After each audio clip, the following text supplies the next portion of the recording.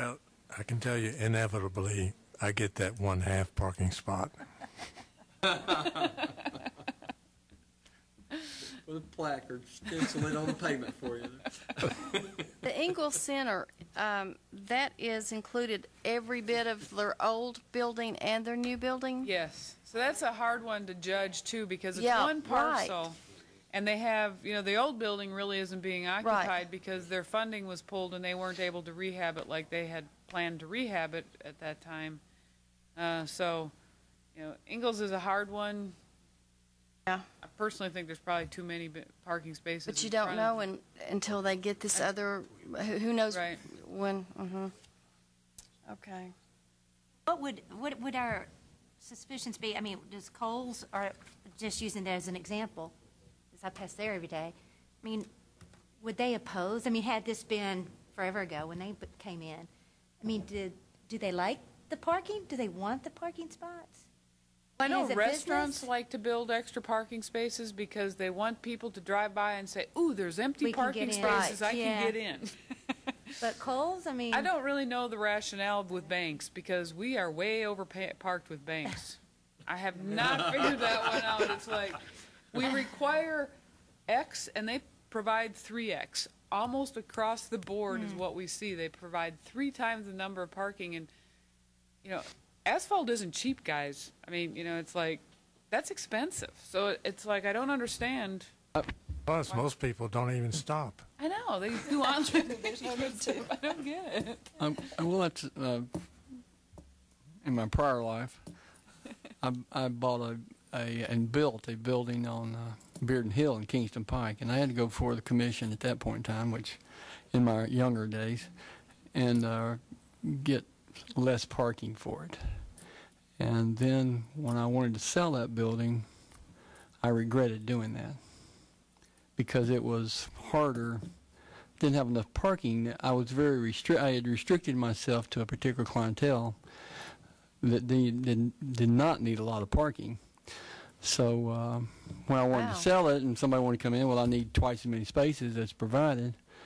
Well, I had created a problem for myself. Fortunately, I resolved, but it did stick out that I'd made a mistake. So. No, but I would think the tendency for a developer would be, well, I'll make I've only got X amount of dollars, and we're going to put, if it's only 10, that's what I'm putting in. So I could see that happening, but Practice hasn't been that way, that's for sure. Yeah. At the same time.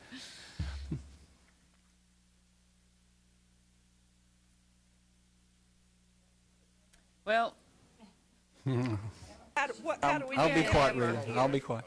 Okay, what I'm going to do is not change shopping centers and other multiple-use buildings. We will keep our eye on it with regards to as facilities continue to fill. We are seeing a lot of activity in that respect. We're getting tenant finish outs. But I would recommend that we reduce the parking requirements for large big box. Now, I'm comfortable with 50,000 square feet being the cutoff line.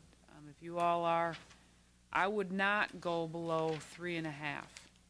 You might want to go above 3.5, but I would not go below 3.5 per thousand. Is my just with doing the calculations with the pennies and the Gander Mountain, because those are our two biggest. I mean, those are our two examples really here in town Of doing 50 and more, 4 spaces. I mean, you have it here 4.5 spaces, and then 4. What's the problem? Well, that's for the shopping centers and other multiple use. Go up to the freestanding retail buildings. It's 4 per thousand. Okay, where am I? What is an example of a okay. 50,000 square foot building in this area? No, what's on my list here? I got Gander Mountain's like 66, and J.C. Penney is 104. 50.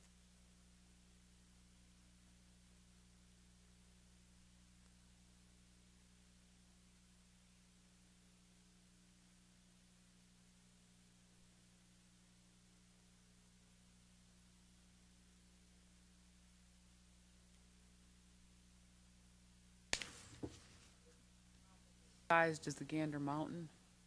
It's a little bit less, so it would be Old? closer to 50. The old Ingalls The Center. old, okay. Because they cut off the backside of some of those buildings Uh-huh. to accommodate the truck turnaround for the new Ingalls.